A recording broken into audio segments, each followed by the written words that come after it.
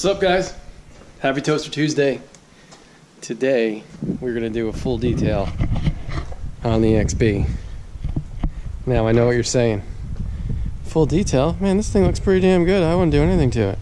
Yeah, well, guess what? This is actually a disaster. If you want your car to look nice all the time, get a white one or a silver one. But we are going to tear this car apart and we are going to clean the heck out of it. We're going to take care of the paint. We're going to take care of wheel wells. We are going to redo the engine bay. We are going to redo the interior and really get it clean. And again, I know that most of you say, wow, I wish my car looked that clean. Yeah, well, this car has never really gotten a great full treatment. So we are going to give it today. And I hope you guys follow along and enjoy. It'll probably be a pretty lengthy video, but we're going to take care of all this crap. So anyway, sit back, relax. All the products I'll be using will be down in the product description box. And yeah, if you have any questions, hit me up below.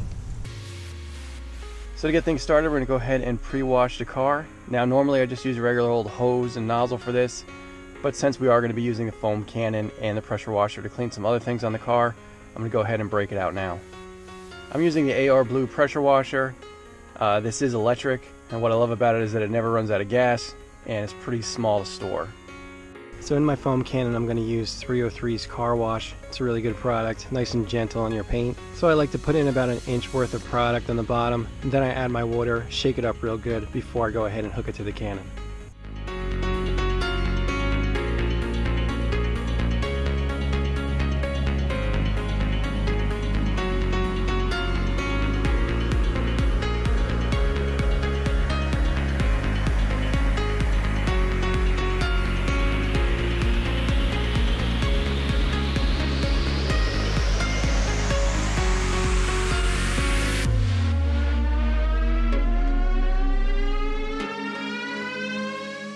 Whenever you're washing your vehicle, you always want to start from the top down.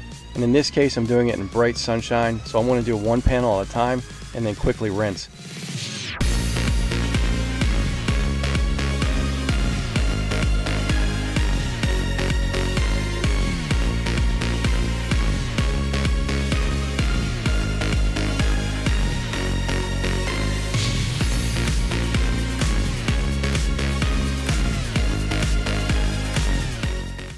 The last thing I'm going to wash are my wheels. I never really use any kind of wheel cleaner or tire cleaner on my wheels. Regular soap and water does a great job. So when it comes to drying the car, I always want to go for one of the biggest microfiber towels I have. In this case, I got a waffle weave. These are excellent for drying the car. I always like to fold it up to get it as small as I can and start with the windows. Since this car's out in the sun, I want to go ahead and dry the windows as fast as I can because they're going to be the things that dry the quickest and they're going to show the water spots. It's also a good time to load the rag up with some water because it works much better once it has some water inside of it. And believe it or not, drying your car is when typically the most paint damage occurs. So when doing so, you'll notice here how gentle I am dragging the towel across the car and not adding any additional pressure. So to get things started on the inside of the car, I'm going to go ahead and pull everything out as well as remove the floor mats.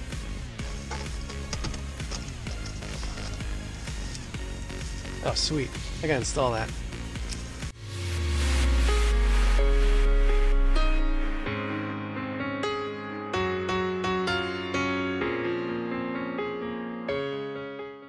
So whenever I'm cleaning floor mats, I always like to hit them up with a whisk broom first.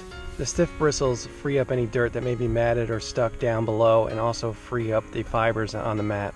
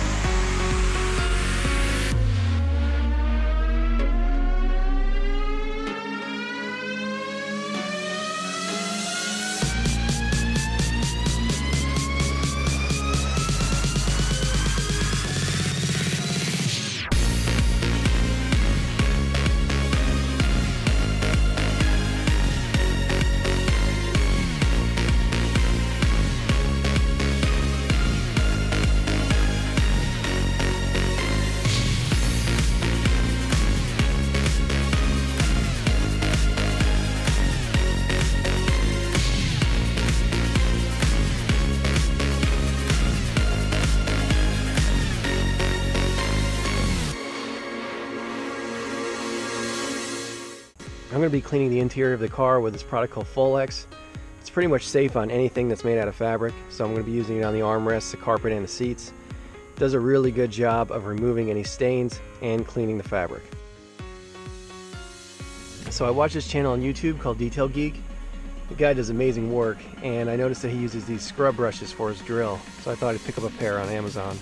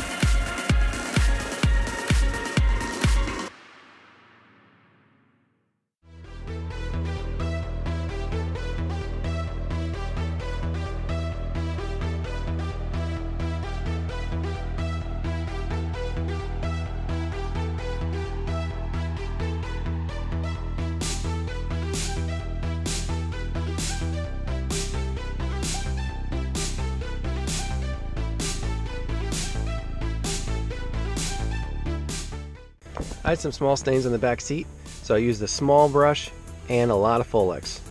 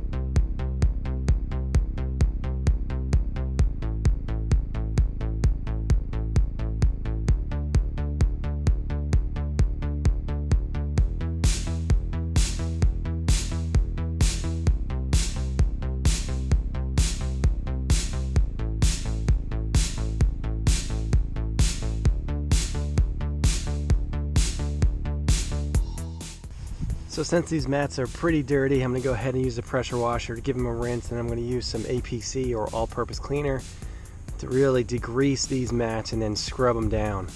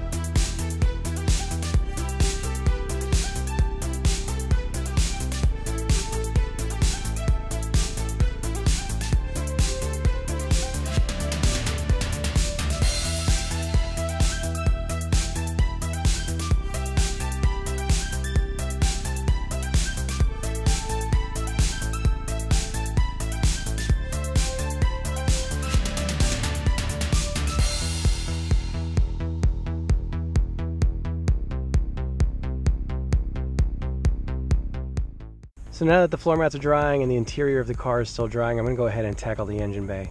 So when it comes to cleaning your engine bay, a lot of people are worried about getting certain stuff wet, and you really don't want to go absolutely bananas with water pressure in your engine bay, but it's fine to get it wet.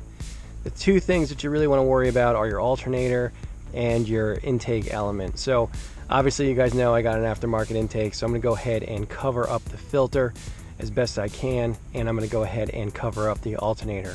Everything else is pretty much fair game, and as long as you don't go crazy with the water pressure, like I said, you can pretty much do whatever you want in here.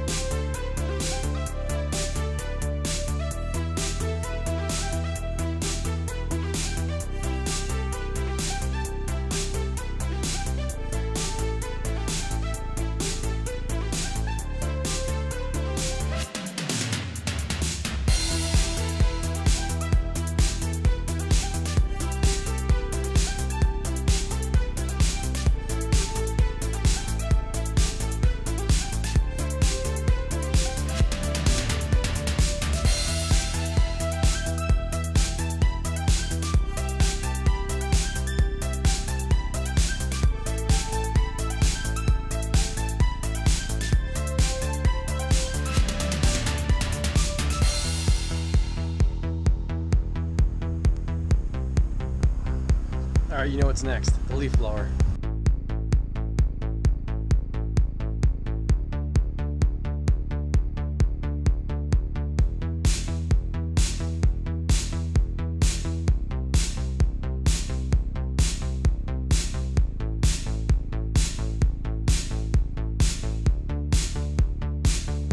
Alright, it's clean and mostly dry. We're going to leave it like this though. We'll dress it at the end after we've already detailed the exterior of the car.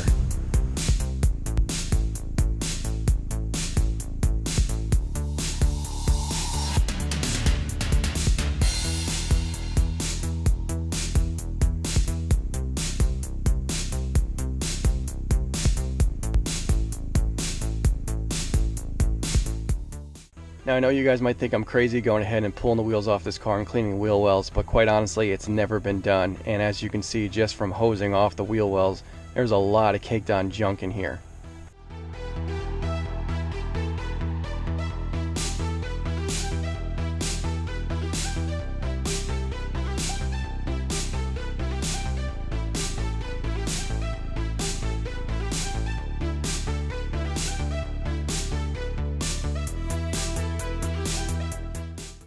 This is a great time to go ahead and inspect the suspension, the brakes, and take a look at your undercarriage to make sure you don't have any rust developing.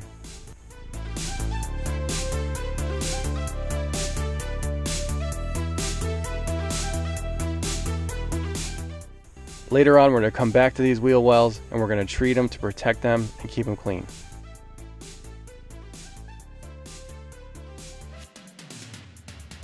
Alright guys, I'm going to go ahead and wrap it up here. Thank you so much if you made it this far. I know this was a long one. There is going to be a part 2. So in the next video, we're going to go ahead and decontaminate the paint, clay, polish, wax, or seal. And then we got to go ahead and dress all the interior plastics. We got to dress the engine bay. We got to dress the wheel well. So lots more work to do. So look forward to this second video next Tuesday. But for now guys, thank you so much for watching. We'll see you next time. Later.